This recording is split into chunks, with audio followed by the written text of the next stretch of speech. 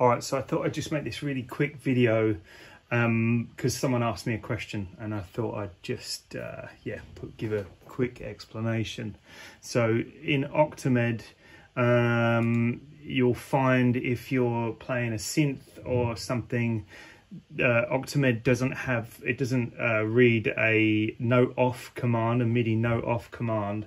So if it's a sound that will sustain, it won't stop. So, you know, I'm just using the tone from the S950, so that won't stop unless I hit, let me just move that space bar, won't stop.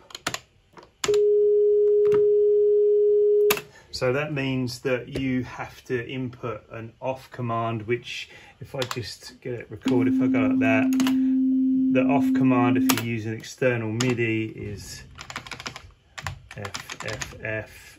I think it's different if you use an internal sounds, but yeah, that's what works for me. So now when it gets to that, the note stops. So if you know, another way around that, if you want shorter sounds, would be to just adjust the envelope of your sound, which most, you know, synths have. So in this case, we're just using the tone program in the S950 as an example, but you would go to your envelope there. Can you see that? Yep, and the way around it would be to just take the sustain down completely, and then you use the decay to determine how long the sound is. So now, hey up. Oh yeah, sorry, I'm in the wrong lane there. There we go. There you go. So there'll be a quiet.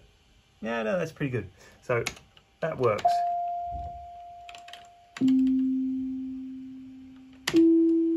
Yeah, and obviously, however low I put the decay, it'll be even shorter then.